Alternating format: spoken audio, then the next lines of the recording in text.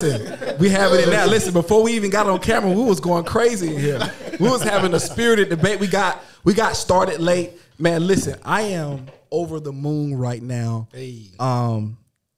Just the fact that we're here. I don't know if it's onions in the room. I ain't gonna cry or nothing like that. But it was. I'll say before we even get started, I want to pray. But you know, it was hard to get to this place right now.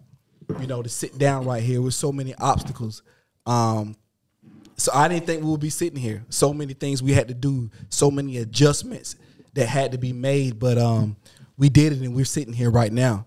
And I want to just, set our hearts before we get started and pray and give God the honor, because without God, I would not even be sitting here right now. Amen. And I got, these beautiful people sitting here with me, ready to have a productive conversation about moving our culture forward, about helping the world, not just the culture, but the world move forward as well. So I want to, bow our heads and pray on camera and give God his glory out loud.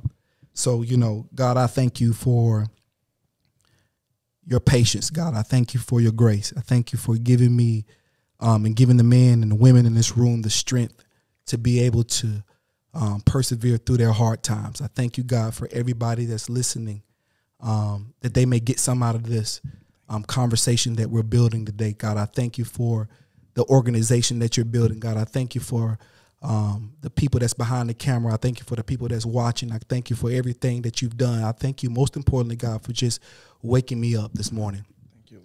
I can't even go no further than that, God. In your name we pray, Jesus. Amen. Amen. Listen, we're going to have a podcast, though. Yes, sir. God, if I cuss, don't take that. When you cuss. You're under grace, bro. You're under grace. So I'll say this. We'll get started with a little lighter subject, man. It's NFL Week 1 tap. You got on the right hat. Yeah, absolutely. Listen, you got it blended too. You got to be unbiased, bro. You got to be unbiased, man. Come on. I'm not being unbiased, bro. I'm just, all I'm saying is he got on the good hat. I'm not saying I'm a Cowboy fan. I'm just saying, Cowboy fans. It wouldn't be a problem if you were. It's America's team. It is. You live in America. So might not be a fan. Why not be a fan? I'm a fan. Hey, Tap. It's a MAGA hat. Oh, wow. Oh, wow. It's blue. It's not even red. He's in the grace. He's in the grace period, right? He's doing his grace period. Listen, no, he's a full-fledged. Oh, he's baptized. Okay, but I'll even say this. Even with Cowboy, I watched the Cowboys and the Buccaneers, and the one thing I noticed, Tap, there was, just fandom aside, it was elite football played in that game. It was. Even over the weekend, it was a lot of game. Well, except with the Falcons, sorry. No. My bad, my boy. Shade trees in the room. You good. Wow. But it's been an elite level of play in the league right now. A lot of teams have elite quarterbacks. There's a lot of elite quarterbacks in the league. Russell Wilson, I was surprised by Kyler Murray. Even Justin Herbert. I think there's a lot of young studs in the league right now. And one thing I'm particularly upset about, and Jay, we kind of talked about this in the barbershop, I cannot believe Justin Fields is not starting. It is amazing to me that they let Andy Dalton play in front of this superstar kid. And I got to thinking, why? Because Trevor Lawrence is starting. Zach Wilson is starting. And Andy Dalton on any team is a certified second and third quarterback at this point in his career. Why could that be? And it got me to thinking, and I'm not playing the race card, but I'm just talking about reality. The way black quarterbacks are treated, and that was a clear indication. We're in 2021. This man, since high school, has been the number one quarterback. Not even, and they throw the dual threat, stigma on black quarterbacks. Like it's a disadvantage, but he's shown he was proficient. He's played at Ohio State. He's won the big game. He beat Trevor Lawrence, the number one pick in the big game. He's beat a lot of different quarterbacks, and I think Zach Wilson has a fluid on. I think he's great. I think Trevor Lawrence is great. So this is not a knock against them. What I'm trying to do is say, why didn't Justin Fields play last week? Yeah, will he eventually come in. Why wasn't he ready? And I think, Tap, that's the stigma on black quarterbacks and the way they treat them and the way Cam has been treated. So I want to stay on Justin Fields. I want to go to the Cam situation for a second because that's why I was segmenting to the black quarterback. Do you think Cam was cut from the Patriots because of, do you think his attitude and the way he carried himself, he outpriced his own value? Because the way the league sees him, the way the owner sees him is his, I don't know if it's worth it anymore for them based on his play. Why do you think he was cut? I think it's even simpler than that. I think he became a liability. I don't think that they could trust him anymore being unvaccinated. We're going to go there later. Because there's a real thing. There's a real thing opposed to vaccinated players when you are vaccinated opposed to unvaccinated players. The way they treat the situation. Oh yeah, absolutely. You're definitely going to miss a game if you're not vaccinated. You're absolutely. Do you think if Cam was in but do you think it's Cam? So I'll say this, D. Do you think if Cam was in Carolina, regardless of the vaccination, would he have been cut? Let's be clear. If he was the starting quarterback, there's no way he would have been cut. That's why I say the vaccine was the easiest thing to use, which we're going to talk about later. That was the easiest thing to use. I'm not going to say it's because he was black. I'm going to say what are we saying? You saying if he was in Carolina, like as the star still? Even he wasn't that to the Patriots. Well, I ain't going to say the Patriots didn't know that. But the deck of cards he was playing with was unfair, Cap. Come on now. It was not unfair. Look what that Patriots team he played with last year. They had countless of instances with Cam dealing with COVID. Well, he got COVID one year. Right. He got COVID last year. That was just last year. A couple of times this year, there was some information. I don't remember him getting COVID. What happened was last year. But I don't know about this year. Last year he got it. This year, I watched his interview with him and his dad. It was an approved visit to Atlanta by the team, and he had to come back and sit out 5 days just for protocol. And they used that protocol as an excuse to contribute to cutting him. It was approved by the team. So do you think what was the reason in your opinion, Jay? Why can't I'm flabbergasted. I'm gonna be honest. I know Mac Jones is their future. I just cannot fathom Cam Newton prior to him getting hurt. Cam Newton was playing good football. He was. Prior to the pandemic and him getting hurt, Cam Newton was playing. I can understand Carolina being ready to move on, but Cam Newton was playing good football nevertheless. Jay, why do you think he got cut? His personality is way too big. And not in a bad way. But when it comes down to that particular franchise, I think that Cam's play no longer matches his personality. That's what I was trying to say. Yeah, it was time for them. Again, they decided that it wasn't worth it anymore. Does that speak to a deeper issue, Scott? That's what I'm saying. Like, because let me give you a rival example, or what I think is an equivalency to it. Eli Manning just kept throwing interceptions, but Eli Manning imagery to the media, to the power structure, wasn't intimidating. He did it by the book. Tom Brady. Huh? Twice. Eli Manning beat Tom Brady. Twice.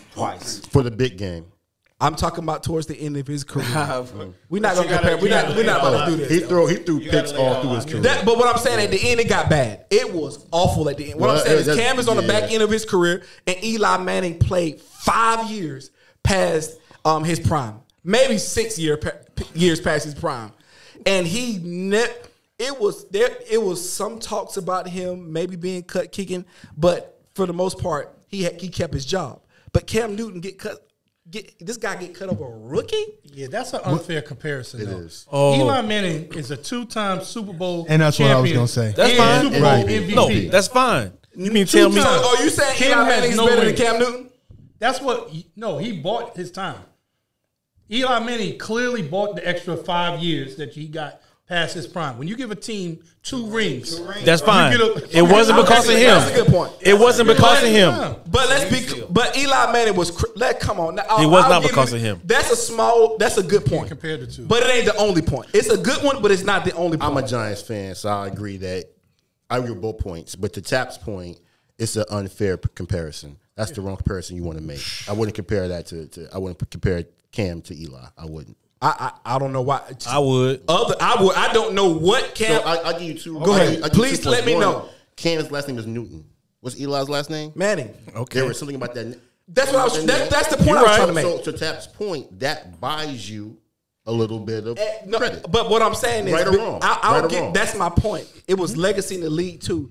But I'm not gonna say it was because of color. But I'm gonna say I ain't gonna say it wasn't because of color. But it had something to do with it. The way that we're treated. My point, the whole point I'm trying to make here is the way that we're treated as quarterbacks in the NFL is criminal to me. The way we're judged, the way we're looked at, the way that the rigorous nature. Lamar Jackson is still now. He has some things to work on. He has to be developed. But the way he gets talked about, like he hasn't won a playoff game, like he hasn't been an MVP. Jay, you disagreeing over there. I am. Okay, go ahead. Who was the quarterback when Lamar came there? Huh? Who was the quarterback when Lamar came there? Joe Flacco. Mm-hmm. Who's the quarterback now? Lamar Jackson. They sent Flacco. No. I'm talking about the criticism. Right? I get the criticism. I'm just saying the way the unfair critic. And that's not. But that's it's not his new business. either. What people's opinion that's is. Randall Cunningham at the same thing. That's my point.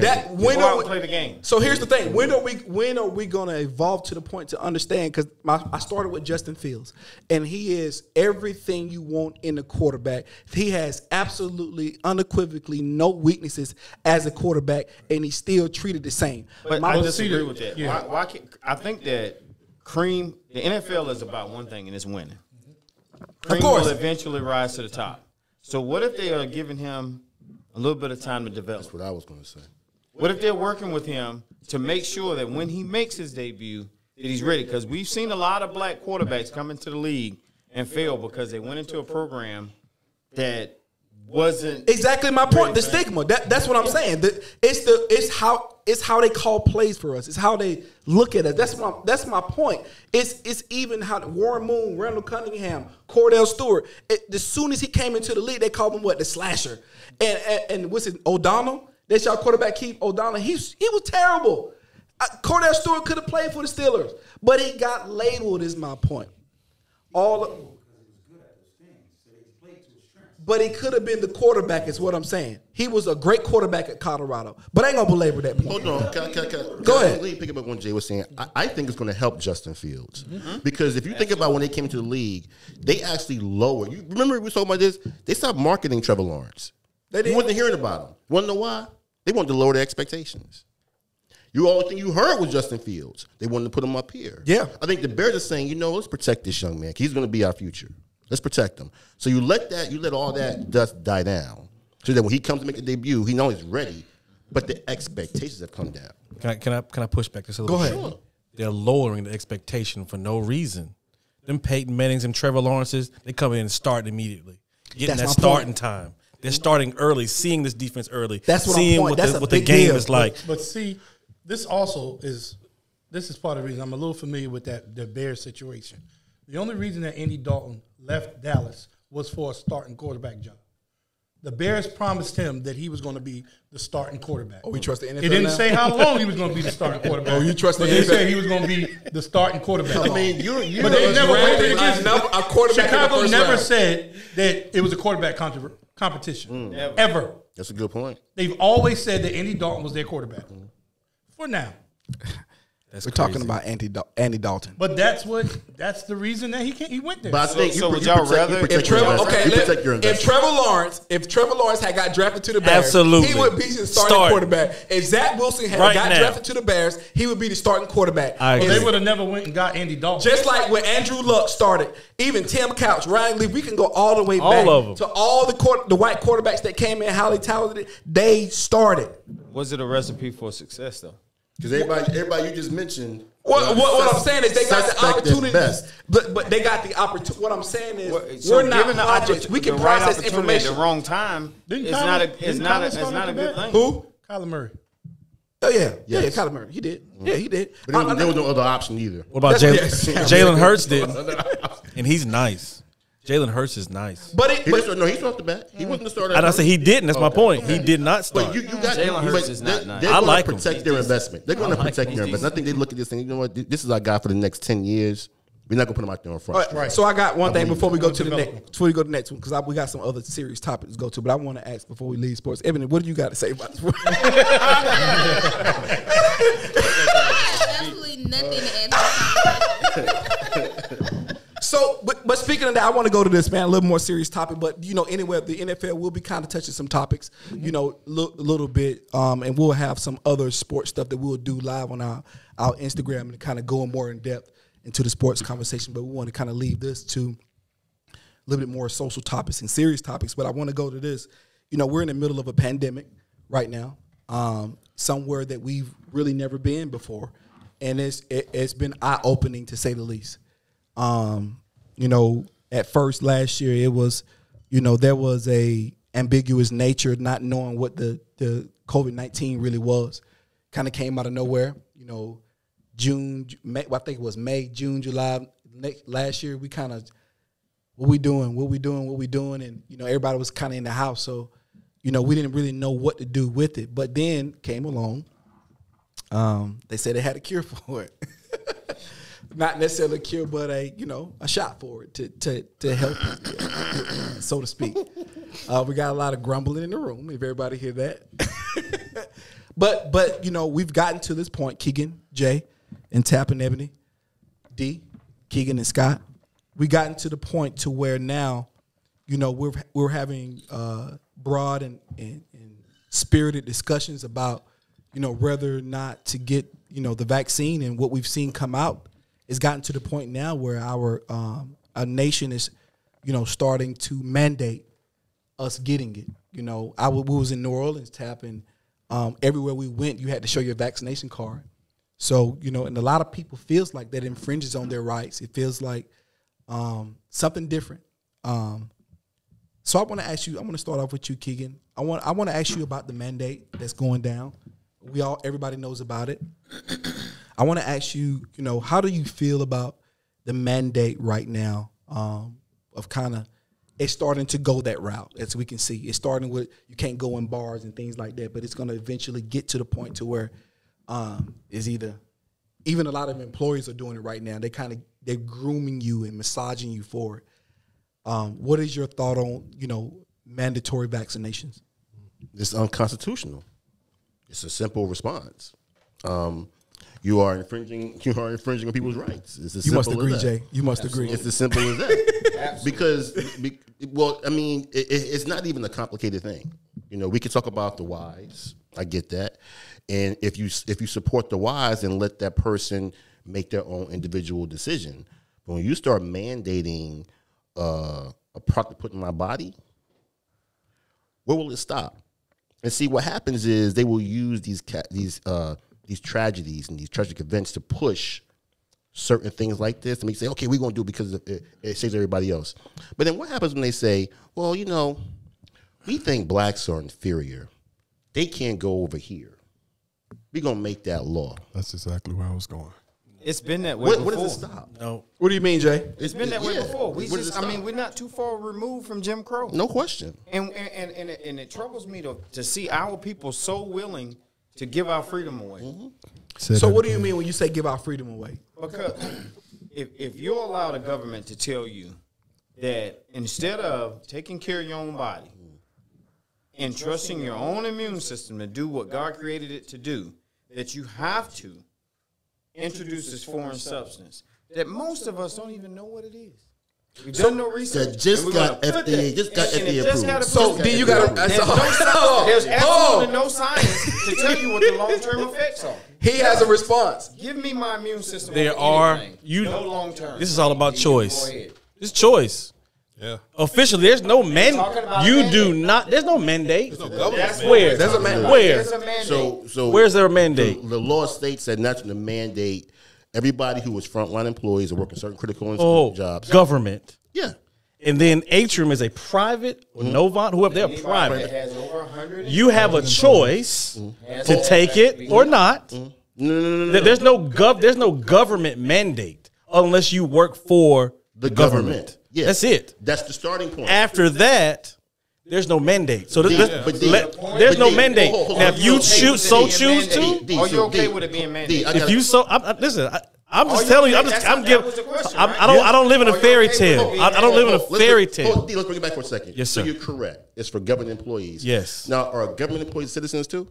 Yes. So just because they work for the state means they got to have their rights. Government is on? different. Absolutely. So being Government employed has by the state- always been different. Employment in itself is different. You have a choice to work there. I can different. easily leave and not have to take your vaccine at all. True. Okay, to your point. So everybody at Atrium walks out tomorrow while your mother's in there. What happens? That's their choice. I can't do nothing about It's that. Atrium's job to So you're find. good. I'm out of that. You're good with it. I'm I out would of have that. to be because it's not my choice on who works. Come up to the there. mic, D. You're not good with it. Listen, if it's not, if I have my own business and I make it a choice to say I want my employees to be vaccinated, and if they don't want to be vaccinated, they can leave. I'm with it.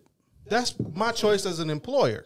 Okay. So It's no different for the government simply so because you it's the drive government. around So I want to all go over to Ebony Charlotte for now. I want to go to Ebony for a Go ahead. second. So Ebony, and I want to. So your point is, but you talk about what we put in our body, but we put a lot of things in our body we don't know whether. You have a choice. As long as it's a have a choice. choice. I get That's okay. As I long- get what that's you're what I'm saying. saying. You wouldn't listen So- to it. He asked about a mandate. Yeah. The So question let me. was about a mandate. You don't have it a should be mandate. mandate. The For question was anybody. about But a for anybody, mandate. private or public, shouldn't be. That's shouldn't what be a we're mandate. talking. That's Private or what we're public. speaking to, a mandate. I don't care what people choose. If you want to smoke crack, You just don't It's want up the to choice you. to go away. exactly. Give me Got your you. choice. So let Give me me ask my you this choice. question.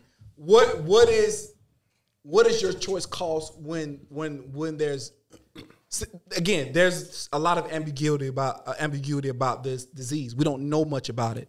So could the mandate be out of, and I'm just playing devil's advocate, could the mandate be out of protecting something that you don't really understand right now? I don't care.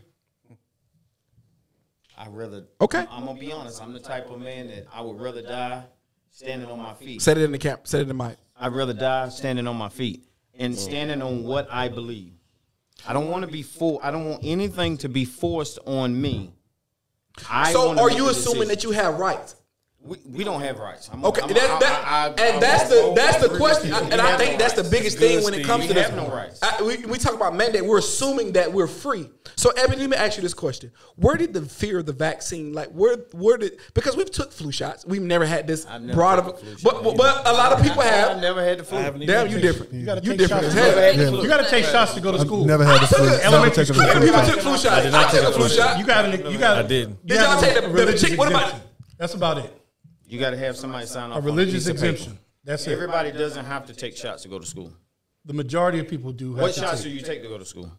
There are several shots that you had to take. to go That to you college, have to sure. take. What shots do you take? Hold up. Public school. Public school. Right. Correct.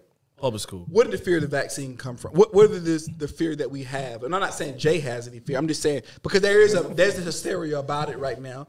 I feel a little queasy about it because I don't know. You know, it's so again when you don't know something, you're trying to figure it out the best you can. So, you know, where did it come from, Eben? In your opinion, I like your dreads too. Thank you. They're like curly fries from Arby's. Go ahead. I think for the black community, it's obvious where it comes from. The Tuskegee experiment is the most notable thing that I can think of.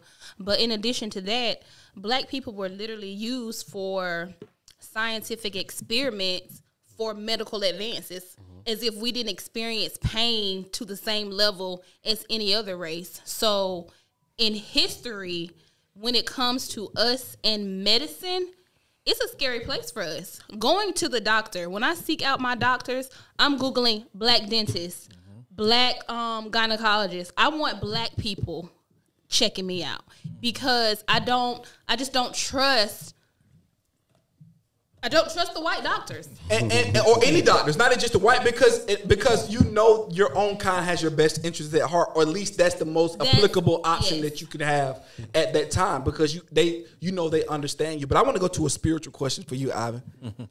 Don't talk deep in the mic either, and you not gazing me in the eyes. With his taco meat out. Then you about to knock the mic over. Ooh yeah. Listen. But so let me ask you, Ivan, do you believe spiritually? And I want to go here for a second. Do you think, Ivan, this is a prerequisite of what some call the mark of the beast? Because it feels biblical. It feels like revelation. It feels like, people getting that. I think the queasiness comes from that people have read you having to do something against your own will. Do you think this is a prerequisite or kind of getting us ready for what they call the mark of the beast in the Bible? Keegan, you can go there too if you want to answer that question. I'd rather not. Go ahead, Ivan. I want you to answer the question too. No, I don't. And the reason why is because I think the mark of the beast is already taking place. It's your cell phone. And so You deep. I'm just saying. Go ahead. It's the thing that connects you to everything. Could it? Go ahead. It's the thing that connects you to everything, and it's the thing that everybody has access to.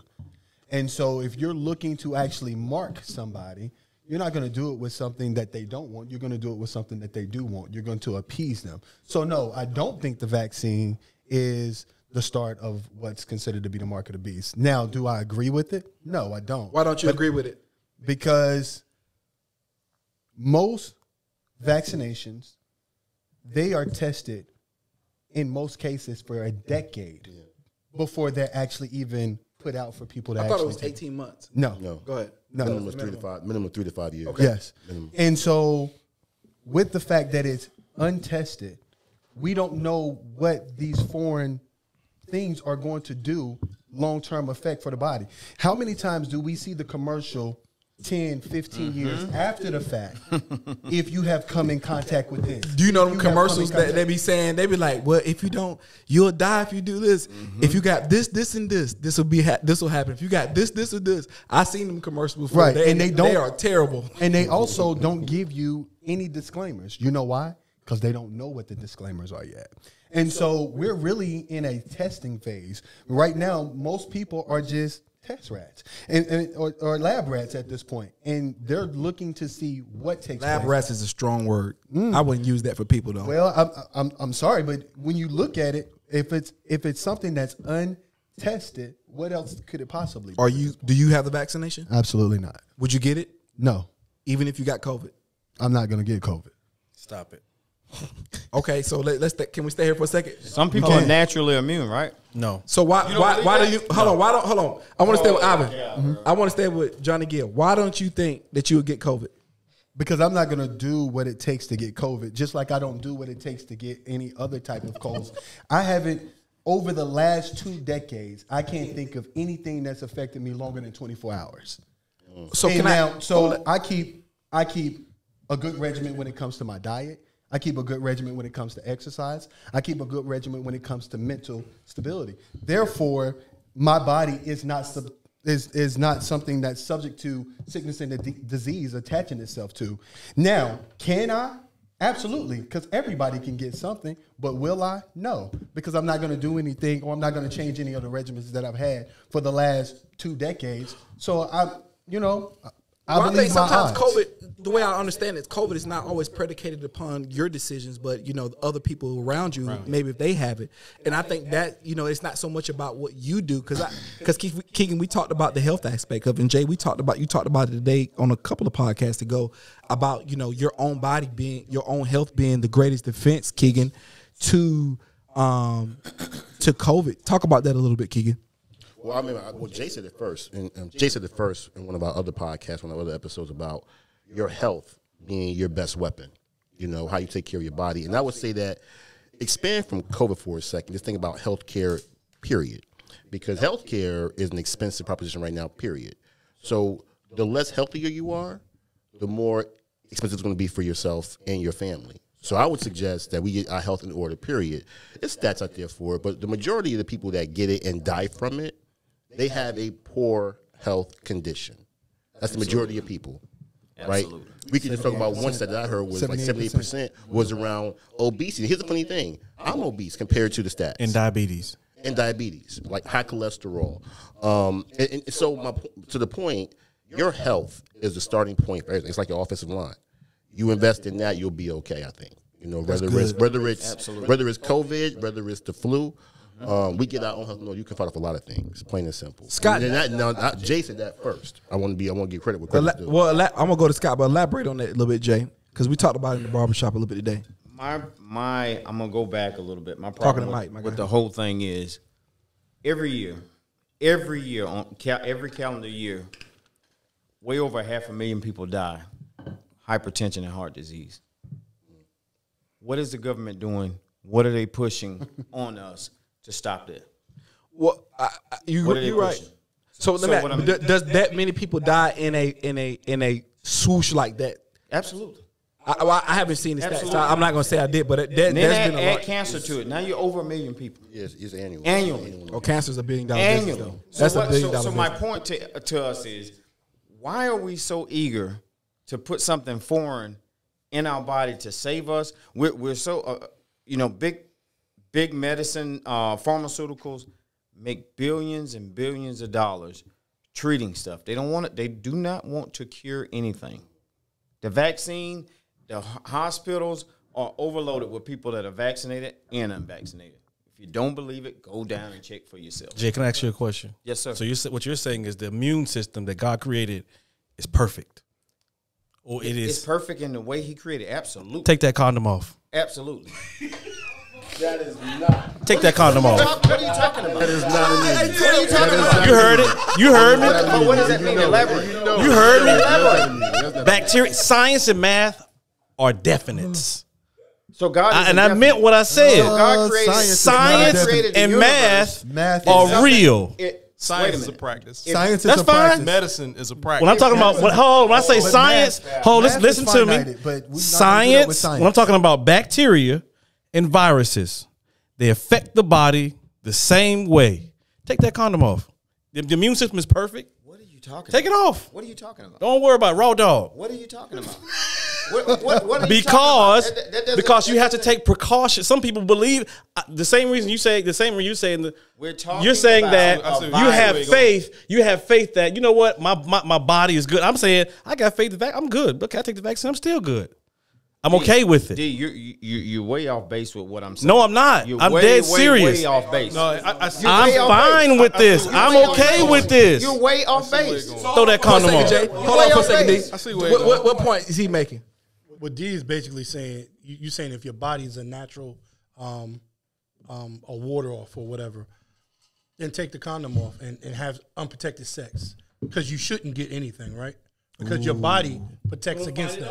You remember them videos in school? Boy, they Why real. one shouldn't have to, right? They Them are videos- real. If you deal with someone, You get syphilis. If that was the case, your body. That It's gonna does fight it not- off. It's gonna fight it off. It's gonna fight it off. Okay, That's a reach. but That's a. But that's I real get though. what he's saying, but that's a That's reach. real. remember Jay's point. That's That's real. a big basically what yoga he's saying. stretch. Okay, but let's remember Jay's point. Jay's point is that the body is created to do so. So if the body's created to do so, you're not going to just go and just be, just do anything with your body. But that doesn't mean that I'm going to same way put you something protect foreign your in body. it to actually fight off Can something I ask that you a I know question, that's Ivan? already been. Ivan, have you ever consumed alcohol? No. Have anybody ever here consumed alcohol? Absolutely. So do we know what's in alcohol? Honestly, do we know what's changing our own conscience? Like you go into a different person. You're giving the ingredients. You're giving the ingredients. Are you? Are you? Well, hold on. Are Hold on. you? So let's do Are this. you? I'm just saying. Hold on. So now you trust the government. You see how it works? Steve. If you're gonna have Tim, hit the clap button. Go ahead. if you're gonna have a debate, hold I'm on. just playing. If you're gonna I have like a the debate, You're too clean. trust what you know, not what you don't. But do you know it? But the whole point is trust, right? Yeah, hold on. So if you give me the ingredients, I got to go by what that is. If I'm going to not agree with the ingredients, then there's no argument. There's no argument. So as long as the trust comes if it's on paper. All I'm saying is I can only argue what I see and what I know. I'm not So then I can disagreeing. argue. I'm just saying we Any numbers that you look at will show you that a healthy person fares better against COVID than anything else, vaccine and anything else. You do your own research and you come back and show me. But this is the situation. Go ahead, Scott. You're comparing heart disease, which is something that I chose to get because of my own unhealthy living, versus something that I can get from somebody else because they made a poor decision, simply because I'm in your proximity. I don't have a choice as to whether you give me COVID. It's not. I have a about- choice as to whether I get heart disease. That's not Scott, true. That's not my point. Because- though. because- my point was not about heart. My point was the fact that 500,000 people die every year Absolutely. And the government does nothing about Over- it. McDonald's, Because that's not- McDonald's over a driveway is period of because That's not their time. responsibility. It's- Over it's- in one Over calendar a year. period Is it of my time, responsibility? If you do if not die from if heart you heart go to a disease. drive-through, Hear if you, what I'm if you saying. get in your car, start your car, and you go to a drive-through to buy that Big Mac and buy 7 or 8 Big Macs every time you go to McDonald's, that's your choice. Your choice. That has nothing to do with there are anybody choices but your in the choice. matter. There are choices in the matter. You're absolutely right. What I'm telling you is that the number one Defense. defense against any type of the flu, virus, anything like that is taking care of your own immune system. Absolutely. And being proactive and not reactive. But I promise you this: if you So go, if y'all don't if you believe stay, that, if you I stay don't in have anything proximity else to of say. somebody with COVID, Are you okay with the mandate, Scott? Hold on. Are you okay with the mandate, Scott? COVID, but the effects of COVID on your body. I said from day one, everybody here that knows me really well, I said I'm never gonna say I never get COVID, but what I'm gonna make damn sure is it's gonna catch hell living in my body. that's all you can That's do. all I said. And that's all you can. And That's all anybody any can of us ever do. That's all of it. Any of us. Some shout music right now. I would shout right now. Go ahead, Scott. Anybody can ever do is what's best for them if they were to get it. But what we're talking about is my ability to prevent myself from ever contracting it. If there's a way for me to not contract it, I'm going to try to make sure I'm not going to get it, whether it be through vaccine, wearing my mask. But It's going to be. okay. Let's yeah, go. yeah. The So- vaccine that's was the never point. created Right. for you to not get. We got to get rid of that. Okay, Yeah. That but- was never created And for you to I, not and I get agree. COVID. I know that the vaccine Yes, is it only about was. 65% No, effective right now. No, it was not. Let's be get- factual. because Let's be initially- factual. let's Let's be deal with factual. that. Viruses need RNA to exist. They need RNA. That's true. They need RNA. And what kind of this vaccine is made from mRNA. Yes. They need RNA. You got an A in science. Hold on, so- Biology. You got an A in science. And you're a builder's So wife. this vaccine was They created. need You're not going to tell me that. Scientifically, this vaccine was created to prevent you from getting COVID. No. I didn't say prevent. Wasn't that the All I'm saying is That was the it question. fights against it. So, but you need it has to be introduced to That was your the question. it has to be introduced to your body to create those antibodies. Now you're probably It has to be introduced to your body to create those antibodies. your point, all vaccines, whether it's for COVID or flu, are actually low-level viruses. I'm talking about. Hold on, You're right. Okay, They're you're right. not medicine. They're low-level viruses themselves to activate your what? Immune system. Your immune system, which you have complete control over from day one. But I don't want to. Okay. I don't want to get AIDS. I don't want to get HIV to create. I don't want that. Then you wear the rubber. Then you wear the rubber. Don't tell them to take it off. You wear the rubber. That's my point. But to That's my Scott's point. His next thing, to Scott, to your point, you do have things in your control. It's called wearing a mask, a face shield, keeping 6 feet. Somebody gets close to you, say tell them back up. So you can control those things too. The thing about the vaccine is, to your point, it's not going to stop you from getting it. You have to remove that thinking from our minds because it got to come out the commentary. That's not what it's there for. But it can though. No, it No, doesn't. it cannot. It cannot. No, First of all, we have too many different variants. I'm out. We have too many variants that is No, mutated. Hold on, one person at a time. Go ahead, Keegan. D, hold on. The vaccine is meant to amplify your immune system, just like a cocktail for HIV amplifies your T cells. It's not a medicine. It's not a But what medicine. you're saying is, so the it's vaccine, a therapeutic. It's a difference. it creates antibodies. It makes your Right? immune system. No, Create- it makes your immune system Create create antibodies Yeah. to fight off whatever it is, so you won't get it. That's why you take no, the thing. chicken pox. What he's saying is you have it. If it's in your body and the antibodies are fighting it, it's in your body. But this is the thing: the antibodies that you have in your system are designed to keep whatever you got at a low enough level so that it doesn't leave your body. Now, if it spreads far If enough it's in never your been body, introduced, it don't know how to fight it off. leaves your So, body. so let me say this. I So think hold on this for a is- second. Let me say this. So we kind of beat the dead horse, but Are we? not really. You know, people see it certain ways. Absolutely. But so we talked about. You know, we know the problem, but what is the solution? So let's go, because what this really is everybody's gonna have their opinions. Everybody sees the world differently. Do you see the world one way? Yeah. Jay, you see it one way. Absolutely different indeed, though. You do. And both of you guys, you know, two things can be true. It don't have to be, both things have to tap. Let me go. Can they? You reasonable because you got that hat on. Can two things really be true? Two things, absolutely. Two things. Give me an example of that. You can be a good guy and be a Cowboys fan. That part. Yeah. We're both. Yeah. We're talking on the same subject. Two opinions about one subject. Well, I don't think either person is wrong because I think your health has to be the priority. I will say this, and all jokes aside, if you know us, D and I do this all the time. But the thing is, I think a healthy respect goes a long way. It does. Absolutely. I'll never discourage. One thing I want to make clear is I never discourage anybody from taking the vaccine. I will never ever, because if that's what you feel is best for you, absolutely, that's exactly what you should do. Absolutely. But I think the same respect comes if I want to trust my own immune system. If I want to work towards being the best that I can be, I think that everybody should have the same respect. Because what I see a lot on social media is, oh well, this redneck over here said that COVID wasn't real and he died from COVID. Like, are we celebrating that now? That's terrible, man. You know what I mean? Let's have respect for one another. And what D feels is right for him. Correct. What I feel is right, even in my household, it might be split. Yep. But that doesn't mean anything. That doesn't mean that one is right and one we don't, because the fact of the matter is right now we don't know what's and you get to make the choice about your body. You know what I mean? You get to make the choice about that. But I want to transition to that, speaking of making a choice. You know, there's been, you know, my mic off. And that was it. Listen, what you say? Turn my mic off. Yeah, you put it up. Listen, but, you know, speaking of choice, you know, Texas being Texas, kind of put out another mandate, you know, about abortions, you know, making abortions illegal.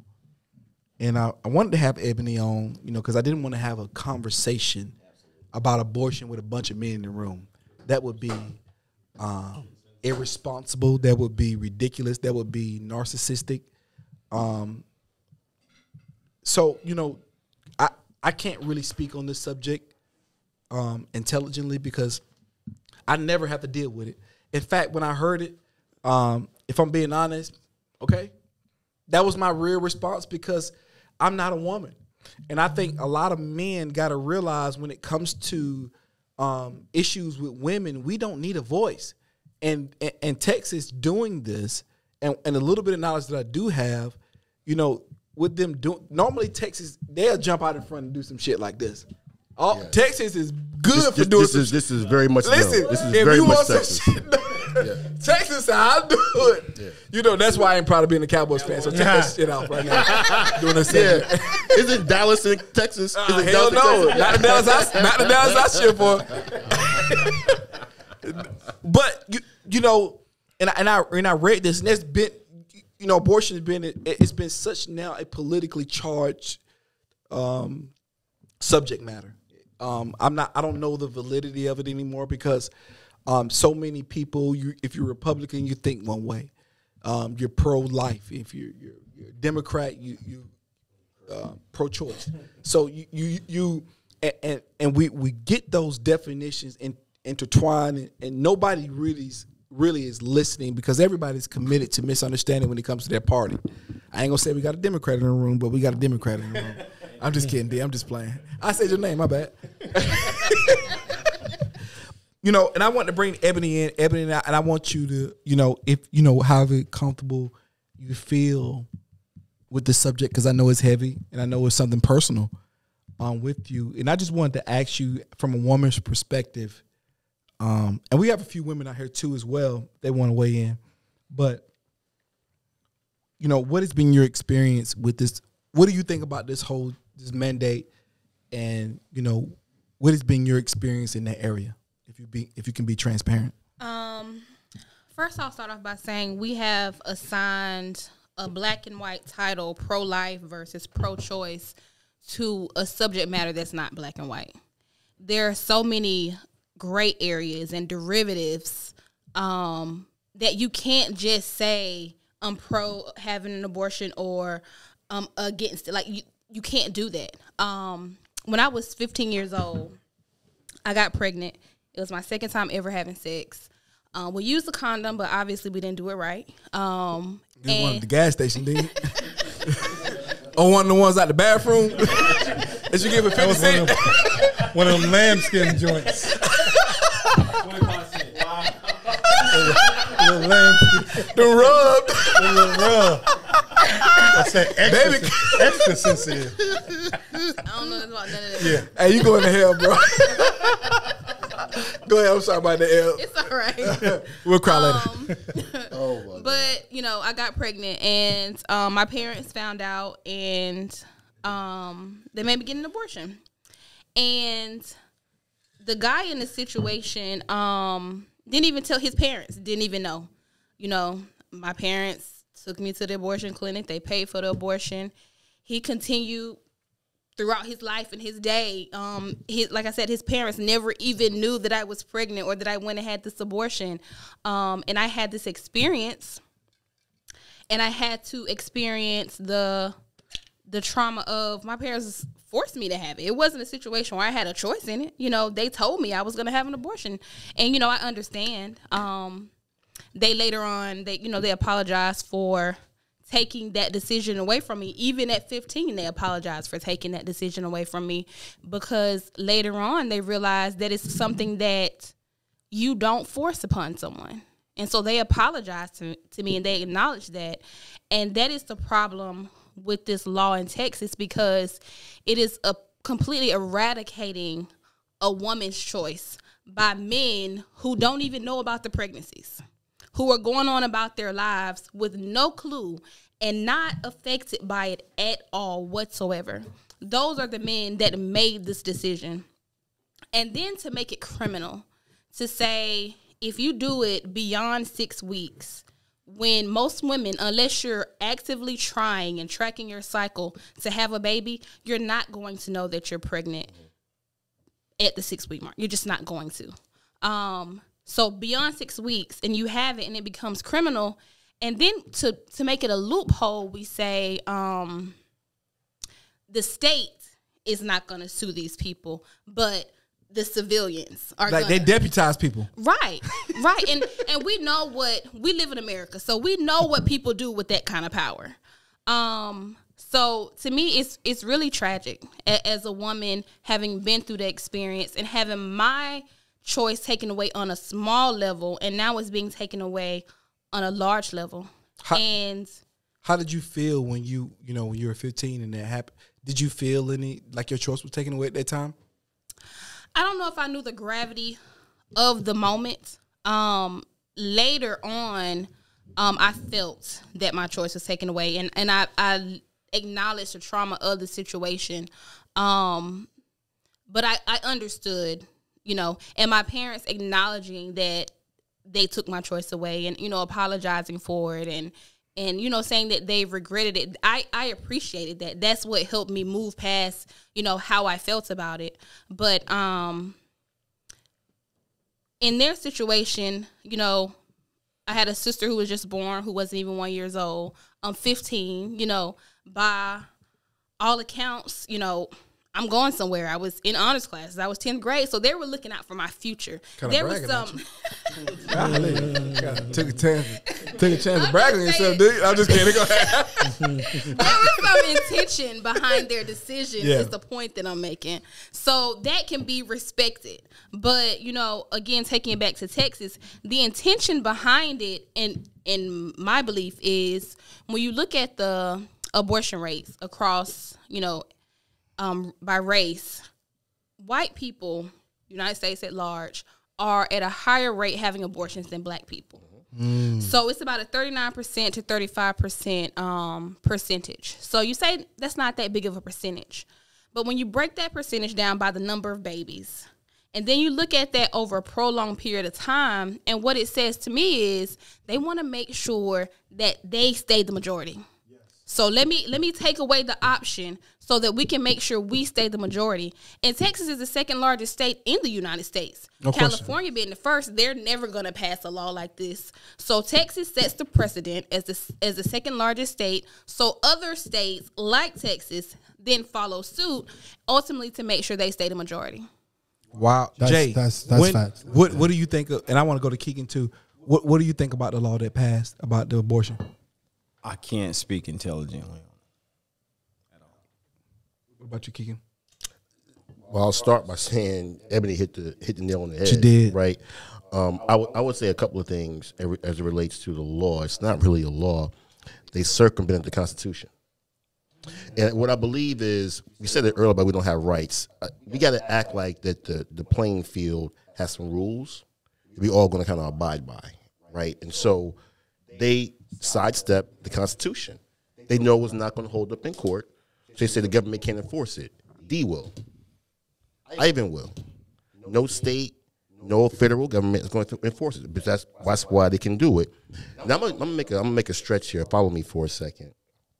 We had a discussion in the barbershop about power, whether it's in the dollar or it's in Washington politics.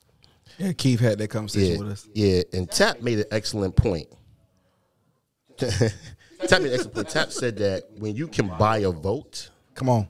that's where power resides. Come on.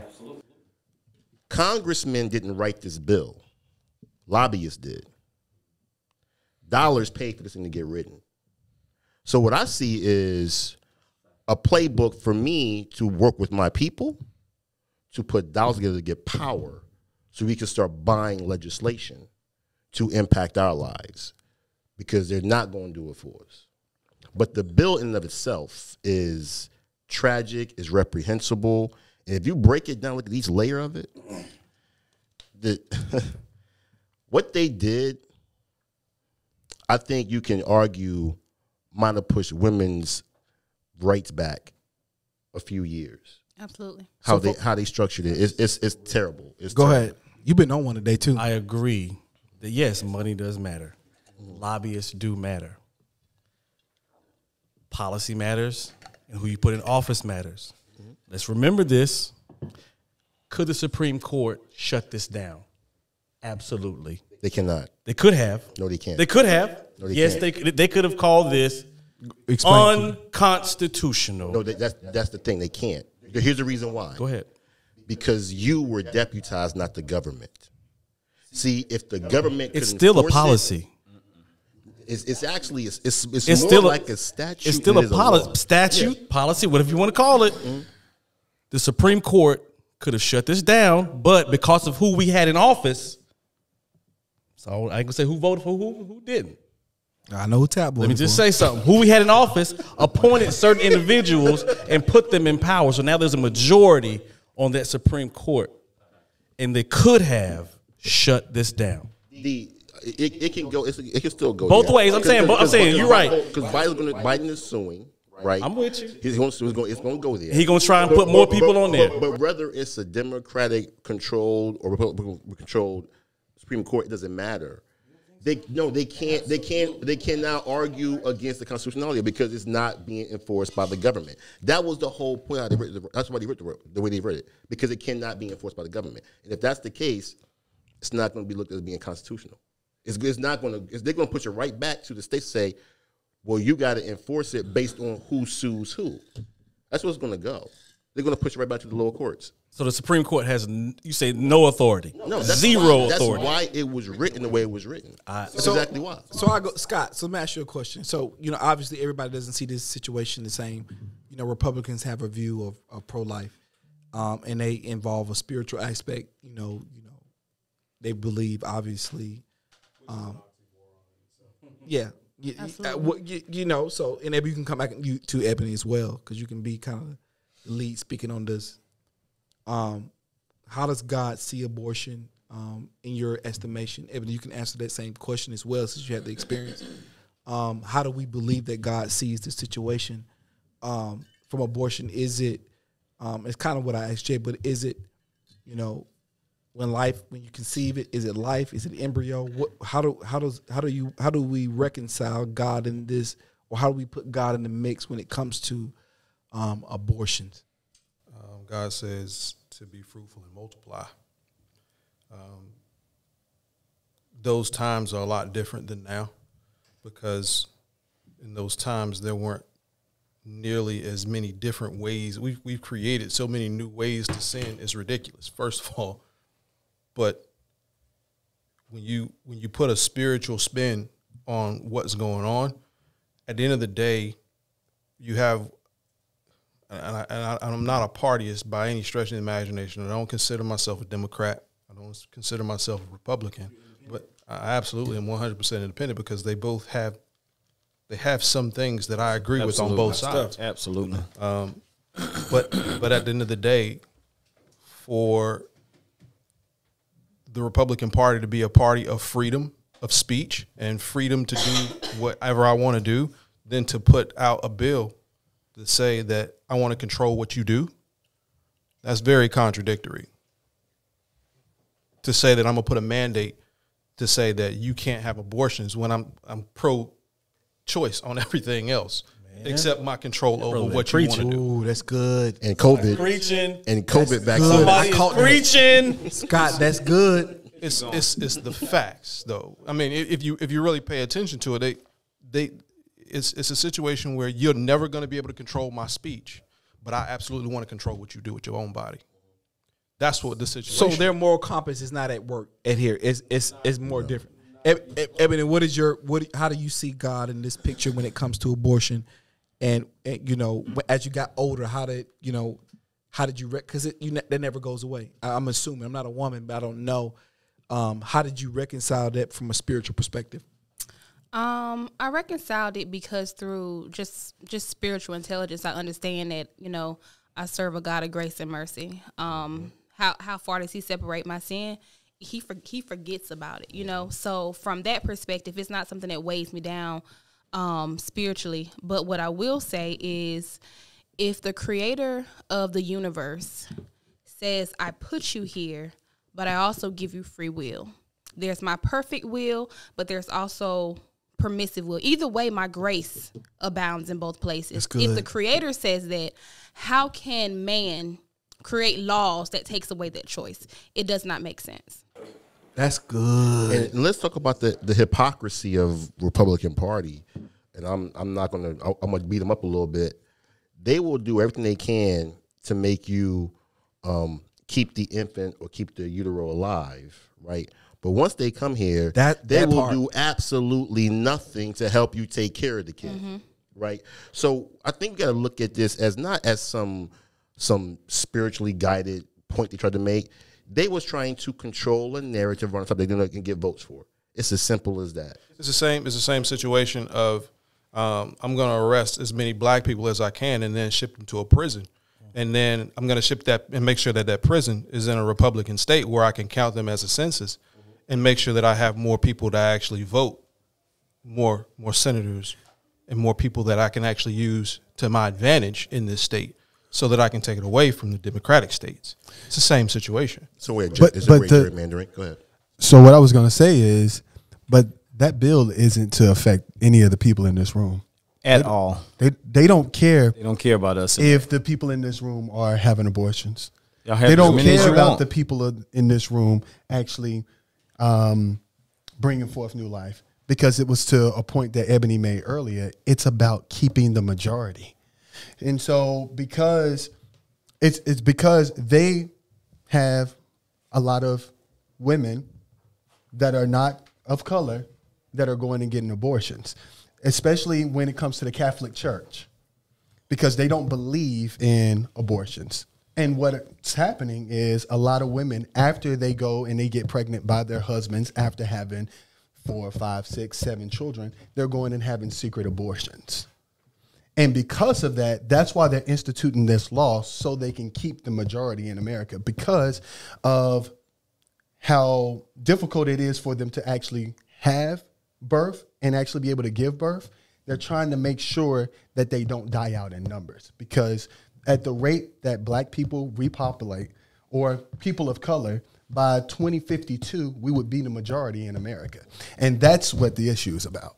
That's why it's coming at such a prominent time. I think there's some truth in that, but I think you're giving them too much credit. I think it's simply about votes. I think it can amplify the evangelical community, the church community, to keep that voting block in their favor. I think it's all it's about. And speaking of the church community, kind of transitioning to the church community, I'm glad you brought that up.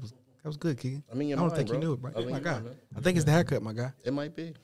And because both of these And what a subjects, dope one it is. the vaccine My man Tap. 2 locations, 1 school, Premier Grooming Lounge. and a Dallas Cowboy fan With with an orange shirt. peach. 2 things Is that can peach? be. Oh, that is peach. Yes, peach. You got a peach shirt on? Get it right. Different. Boy, you different.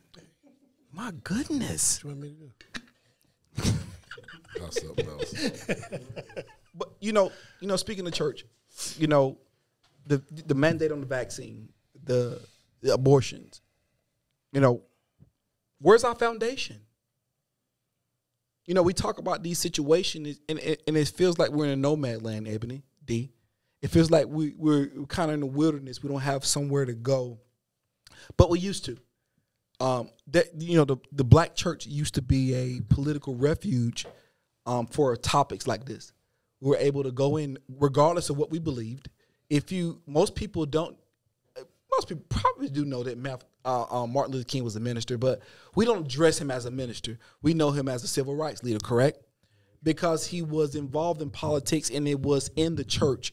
And even Malcolm X at the Moth, it was about political power and trying to navigate, help black folks navigate through issues like this. And I want to go to you for a second, Tap, because you've been quiet for a second with your peach shirt on. You just peachy.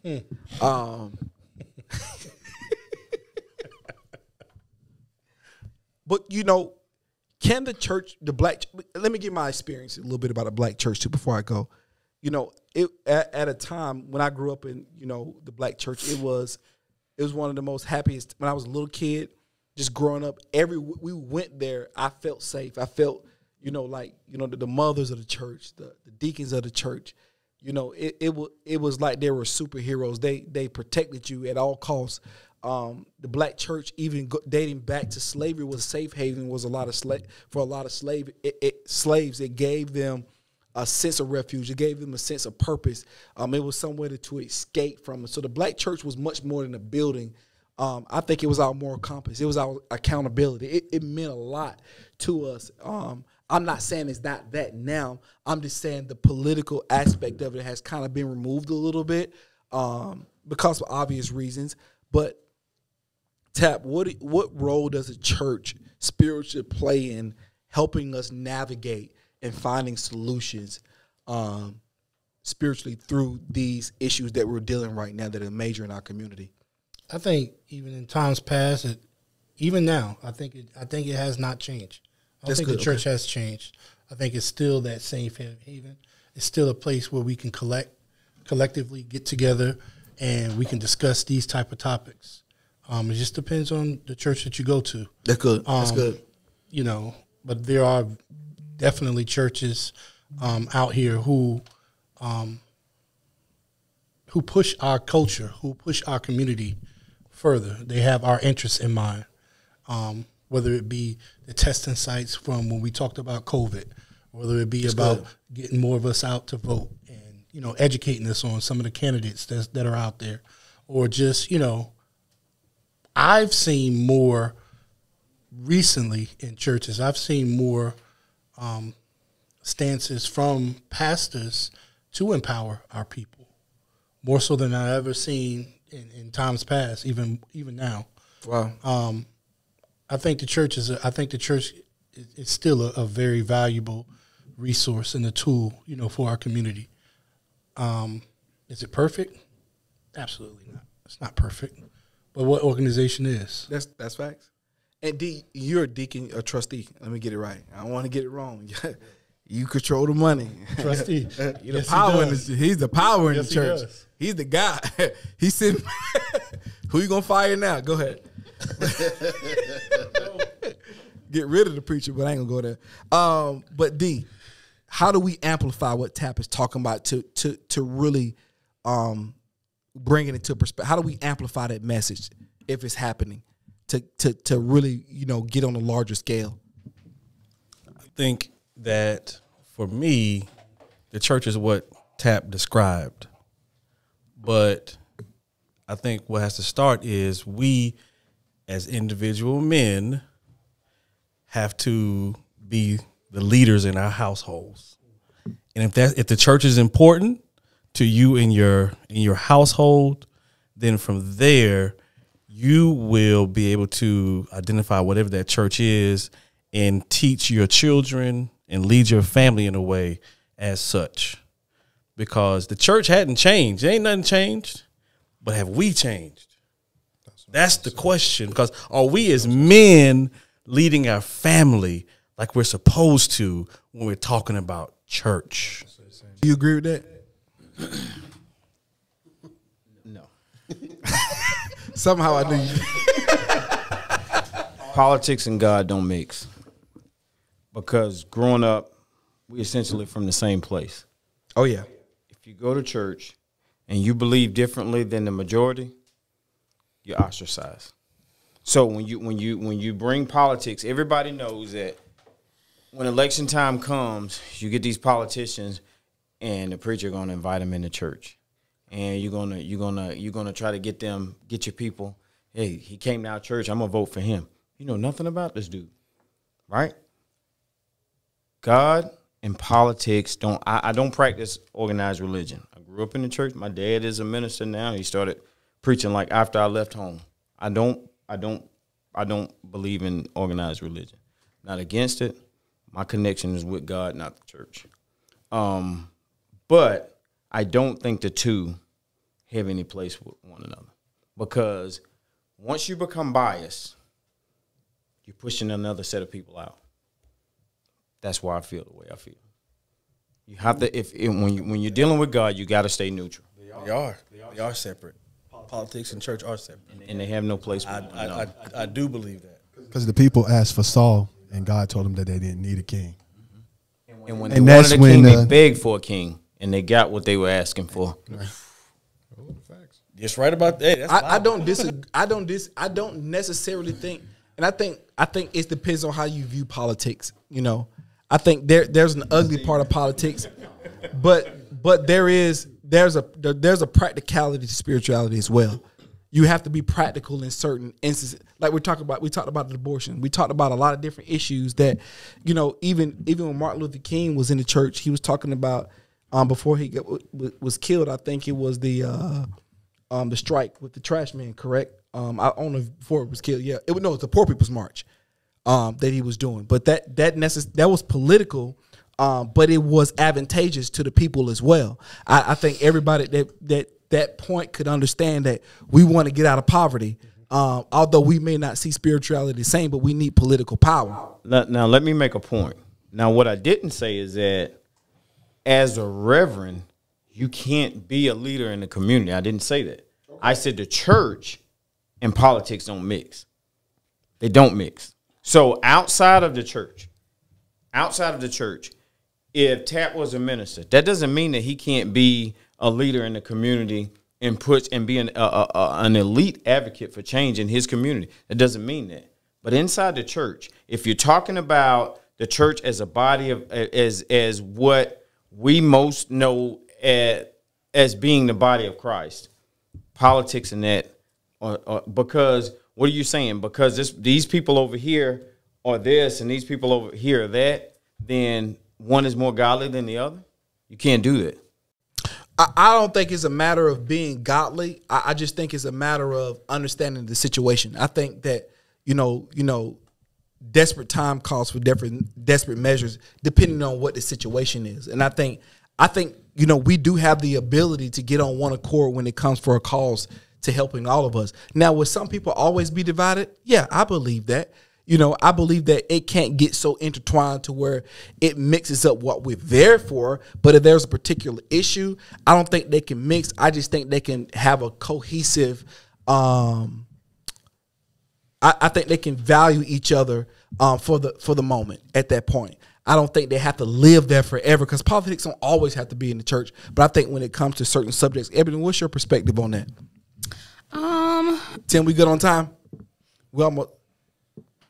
I think it's twofold. I think on a high level, like, you know, doing a voter registration, you know, the church can be involved in that way.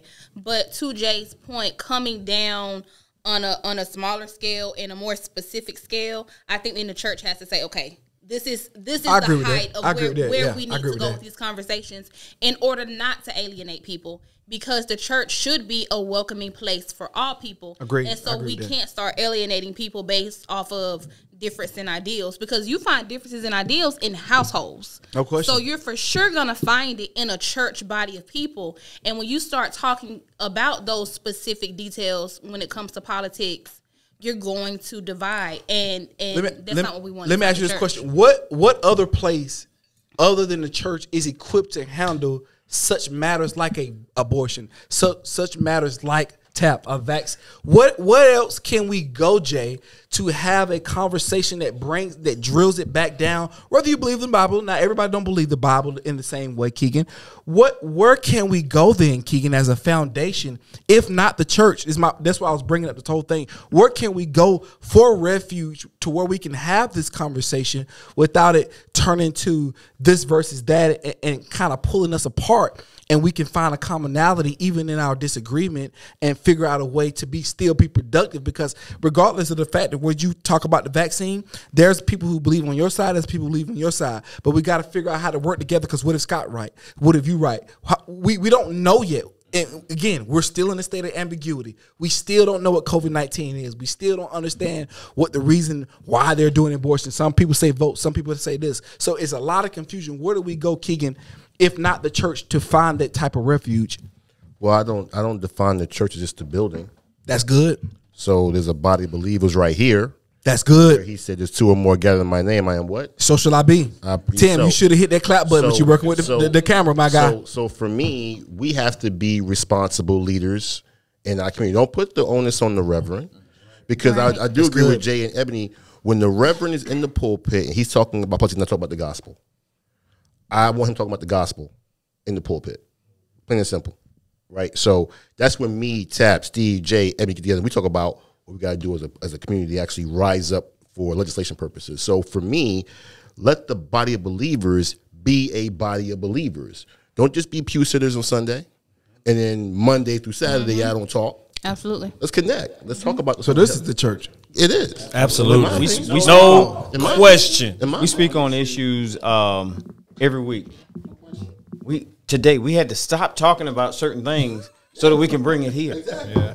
Yep. So that's where it starts. You know, when we're fellowshipping on the weekends, we talk about the same stuff we talk about here. We talk about home life. We talk about, things in our community. That's where it starts. And I think that once we all become accountable, I think that's when we begin to grow. D and I, our plight is the same. We're trying to get to the same place. We have a difference of opinion. Just different ideas on how to get there. Yeah, but we on Your the way to the GPS same going place. this way. Yeah, absolutely. And that's why I have a ton of respect for this man. And I think that that's where it starts, is that we have to get to a point to where we can agree to disagree, but we can love each other, knowing that, because I've learned a lot from everybody in this room. Whether I agree with everything that they said or not, I've learned a lot from everybody in this room. And I can say for me and Ebony, I said it on the last podcast that we grew up together, and she my best friend, and we know everything about each other. There's nothing that we don't know about each other, and we've went at it. We've had just all knock down, drag out fights, but we learned how to disagree. We learned how to look at each other and say, okay, bro, all right, okay, you know what I mean? We see one thing one way, we see this way. And what it's about, life is not really about being right or wrong. It's about finding perspective. And when you find perspective, you learn how to look at Tap's view and his view and make a sound decision. And I think we don't know how to do that sometimes, because sometimes our ego's in the way, sometimes our thirst for being right. Being right, you can only go farthest being right. You can't go no further. With perspective, I can look at so many different scenarios and make a decision, because if you're stuck in your own right, you're just stuck there and you can't move from it. And most people, Tap, like, I know you like to be right about certain things when you talk about LeBron, but I ain't gonna go there. That's your Dallas Cowboy brother, by the way. See how y'all do it. We Dallas Cowboy can't brother. escape a podcast without LeBron. We almost made it through this one without bringing up LeBron. No question. No question. But but the point is, and I'm glad you said that, Jay. But we must find commonality in the whole solution, even to the vaccine, even to talking about abortions, even to talking about the responsibility of the black church and what they mean. We are the black church. We are the moral compass. These men and women sitting in this room right now, we're the moral compass right now. Are we going to get everything right, Tap? Absolutely not. Are we going to do the right thing all the time? No, Jay. We're going to fall. We're going to do some bullshit. I promise you, everybody in this room going to do a lot of bullshit, but grace abounds, and we must give it to everybody else. And we must learn how to live together in harmony, and we must learn how to lift each other up. If we don't do that, we lose every time. Because everybody disagreed today, Tap. Everybody didn't see. Everybody don't see the world the same. Keegan, how do we move forward? I want to get a round table before we go with everybody. Keegan, how do we move forward? How do we learn how to deal with these strong issues, especially the vaccine we talked about? Because it's not just the vaccine. It speaks to a larger issue of division in our community and how we're so quick to bite each other's heads off. Because contrary to popular belief, Jay, you and Jay are the exception to the rule. Normally things like this, it goes really bad when people don't agree. They stop talking. They don't see each other. The friendships break up for stuff like this. Keegan, how do we begin as a culture to start to find commonality? And I want to go around the room before we end. I'll make 2 points now, and I'll try to offer up a solution. The first point is, if our relationship can't withstand disagreement, we don't have a relationship. We have a contract. We have a contract. That's good. Right? That means if you do that X, was a clap too. Right? That was a clap. So we should disagree, right? Because that's going to make each one of us sharpen our iron. Come on. Right? So that's where your friction comes into play. So I believe that's also think we got to stop letting the powers that be divide us. Come on. Right? So when you get put in a box because of politics, if you don't agree with this man or you do agree, you're not on my team no more. We got to stop that. Like, for real, that's immature. It's childlike, right? So we got to get better at working with folks that we actually don't agree with to make something happen for all of us. It's going to be good. And I think from a solution perspective, we talked about COVID vaccine. We talked about the abortion law in Texas. And those two things, the one thing I took away was those two things was done by money that control politics. As a culture, we got to start getting better at working together so we can actually start controlling our political futures with finance. With finance. Because I'm telling you, without money, we will not beat them and we will not push our agenda forward. And so Tap said in the barbershop, Jay been saying it for a while, a financial base for our culture is a starting point. Start bringing forth that kind of solution. Jay, what you got, my guy? I think we start with respect. One thing that we have to have for one another is respect. I often tell Tap, I may not have disclosed this to everybody else, but sometimes I'll take the opposite, whether I believe it or not, I'll take the opposite end of the argument just so we can, as a group, we can gain a perspective on and see a different perspective. Because there's always another perspective. And one thing that I've learned is that if we're not able to understand things from different perspectives, there's no growth there. And one thing that happens in our community is we feel like that we all have to agree or something's wrong with you. And we don't all have to agree. We don't all have to agree on everything. I believe, and to piggyback on what Keegan said, I believe that the answer for our community, powernomics. I don't think that we'll ever vote ourselves out of a situation. I don't think that we'll ever legislate ourselves out of anything unless we gain a financial base and learn to start buying our way into rooms that we're not allowed into right now. That was your point originally. I just took it and I ran with it. I'm just letting you know. J-nomics and Keegan-nomics. Tap was in there too. Tap-nomics. Cowboy-nomics. See, you just say that. fucked it all. Cowboy-nomics. Scott, what you got, my guy? Community starts from understanding that it's all about being a neighborhood. We got to stop being the hood and bring the neighbor back. We got to get to a point to where we are cohesive again. And like you said, we can agree to disagree, but we got to first agree. That agree portion has to be first, that we can disagree. Mm-hmm. And coming from a stance of, I know that I'm not always right, Simply because I thought it, or simply because somebody heard it from somewhere else, doesn't mean that it was right. There has to be a level of flexibility. If you're not willing to bend for your brother, who are you going to bend for? We can't continue to put our own issues in other people's hands and expect them to be able to take care of us. We've done that too long in this country. Like he mentioned before, government assistance is never meant to really truly assist us. It was just meant to sustain us and to pacify us. We have to understand that we have to educate ourselves more than what any school book is going to teach you, because if they really wanted us to know about financial freedom, they would teach finance in high school. They would teach it as you grew up. It wouldn't be foreign to you when you became an adult. We have to understand that we have to do those things on our own. We have to make sure that we're actually putting those things in place for our children, because a lot of times we don't put things in place for our children because we never took the time to do it ourselves. So the moment that you get an opportunity to learn something, you need to pass down what you get to your kids and make sure that your kids understand that it's okay for them to learn from someone else. That's good. Trust. You got to learn to trust somebody, because everybody that made it somewhere had to trust somebody to get to where they got to. And I think we're starting that. We're building that atmosphere here. And I think it starts with the amplified voices in the room. Keegan, what you got? I'm not Keegan, but I'm sorry. Y'all got the same haircut. Well, that was a compliment to me.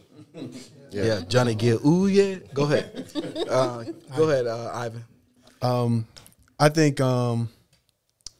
there's a reason why God intervened with the Tower of Babel. A lot of people think that it was to, stop them from building a tower all the way to heaven. I believe that it was going to limit everybody's gift of them actually being different, because by us being different from one another, I can get something from Scott that I couldn't get from anybody else. You have a specific gift that I couldn't get from anybody else. D has a gift. Jay has a gift. Keegan has a gift. And so when you're all doing the same thing methodically, nobody actually gets the opportunity to grow. Growth always is going to bring forth a friction. So I think it's all about us actually having a difference of opinion and actually being able to respect one another in those differences. As we do so, and I'll just piggyback off of something that Scott said, it's about community. That's where it has to start. If our communities don't come together and start to respect one another, then we won't have that potential to grow. And as our communities start to respect one another and actually bring the neighbor back to the hood, at that point, then we can do exactly what Keegan and Jay said. We can actually get our economics together so that we can buy our way. Because just like the statue or the bill that they have in Texas, we'll be able to be in those rooms now, and we can actually get our hate laws passed. So I think it's about us actually coming together and actually putting the neighbor back in the hood. And once we do that, use our economics to build and move forward. Ivanomics. And by 2052, Jaynomics and Keeganomics. We'll be the majority. There's a pattern here. D, what you got, my guy?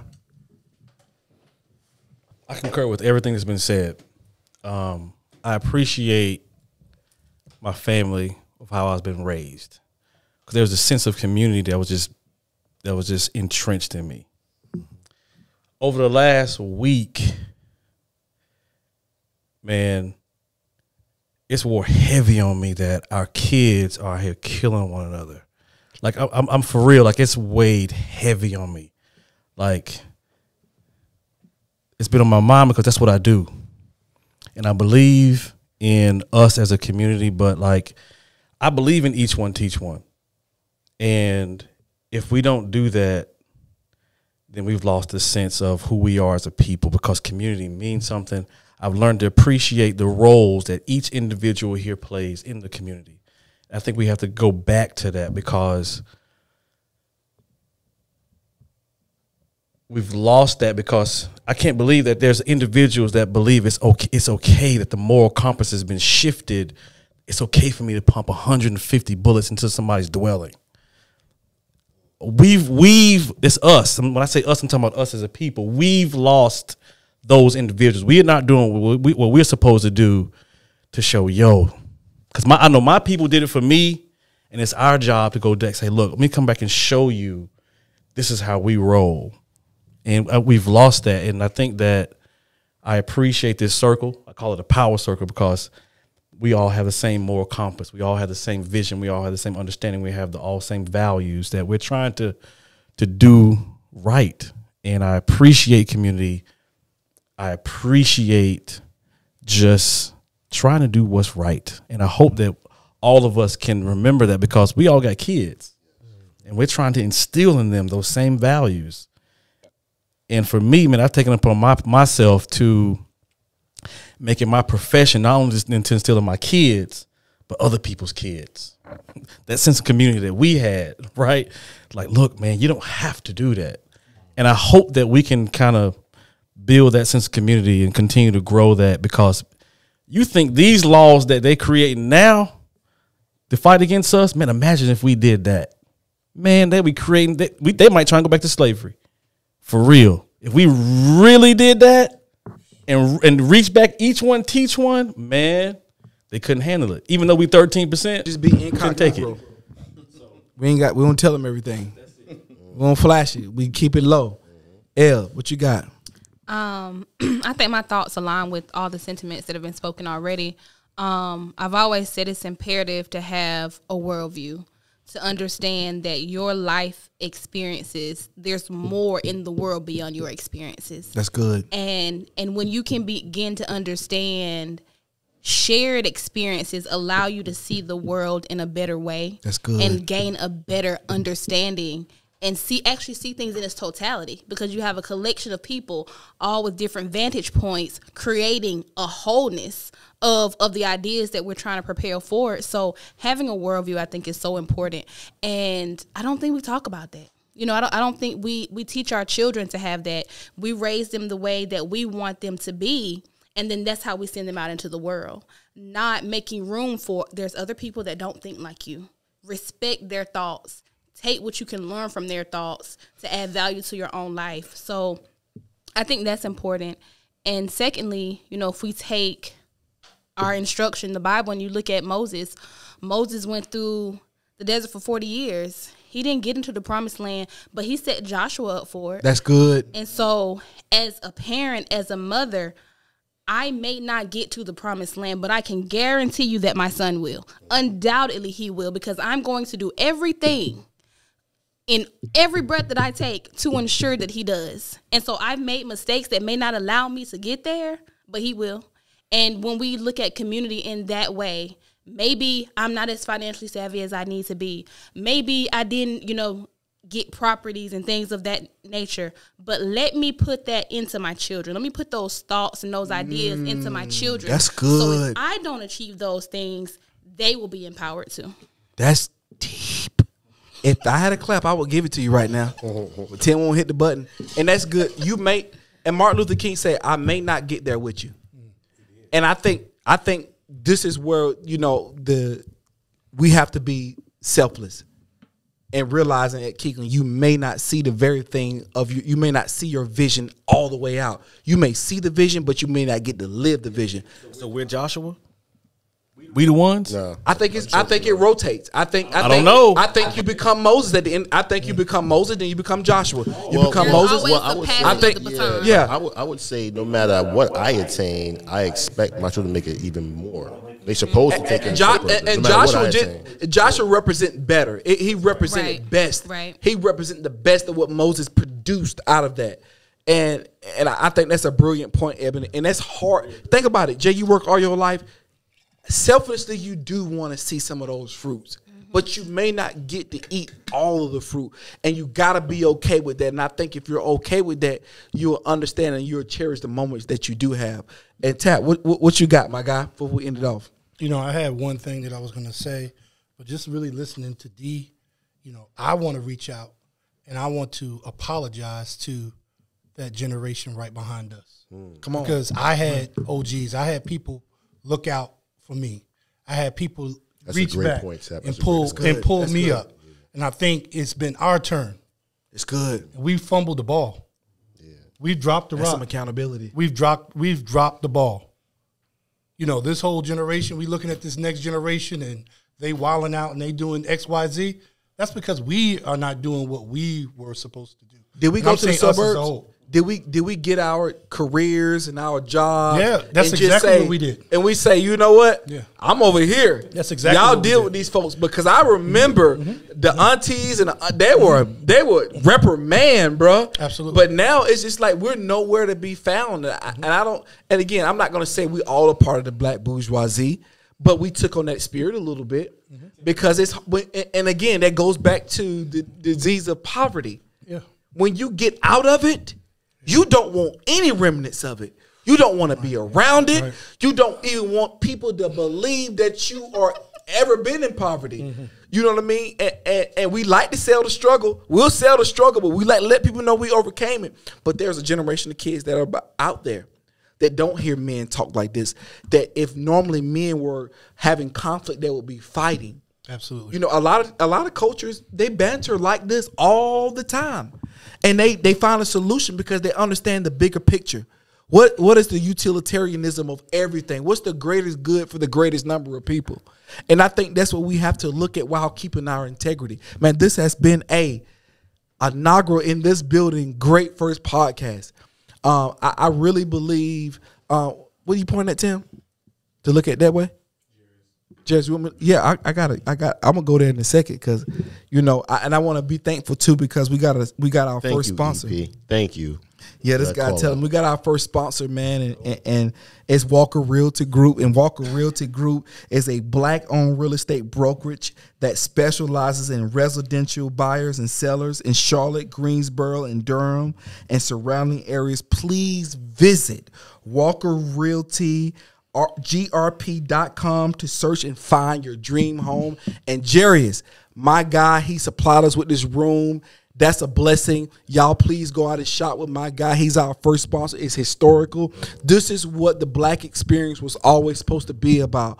Us coming together, using our resources. And the guys in this room help with this equipment. Jay, Keegan, you gave $40, so you didn't really. I'm just kidding.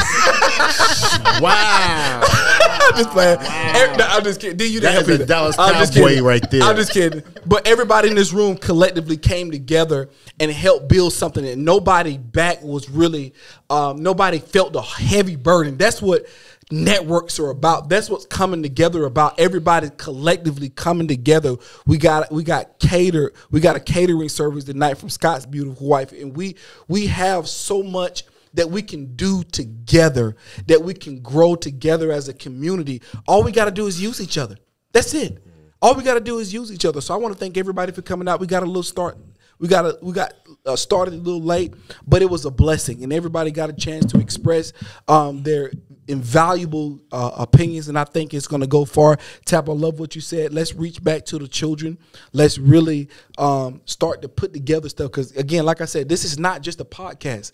We want to be bigger than that. We're an organization that reaches out to the community. We want to be an organization that really gives back, not only just verbally, but with our time and physically. And, guys, thank you for coming. The Deep Surface Podcast, please subscribe on YouTube. The Deep Surface Pod, please subscribe on Instagram. The Deep Surface Pod. We out.